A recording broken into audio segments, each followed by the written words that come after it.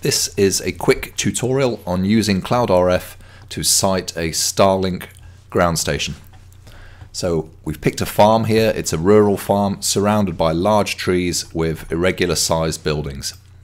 So it provides a nice variety of locations, good and bad, for placing our Starlink dish. Now, we could walk around this farm with the Starlink app and test all these locations, but we haven't got the time. So what we're going to do is click Best Site Analysis at the top here, and we're going to draw a rectangle around the farm. We're setting the receiver height to be high, to be higher than any other obstacle, to get a steep angle of incidence. And we're setting diffraction off because we want to see line of sight.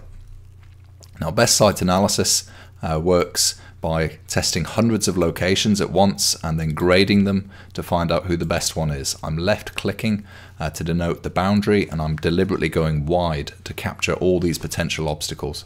I right click to finish. Best Site Analysis is computed and we have a heat map already. I can pull this slider to open up the heat map and have a look at all the coverage down to about 53% probability. But I'm really interested in the top sites. So let's pull that back to where it was and start investigating our farm.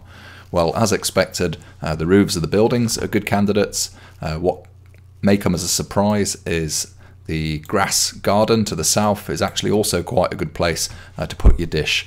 You might put it there with the long 75-foot cable. If we look at this roof in the middle, it's the same height. However, the west end of the roof is preferable because it is further away from the line of trees running north to south here, which will block line of sight. So this is the Best Site Analysis tool in CloudRF, and you need a gold subscription to use this as it requires a GPU.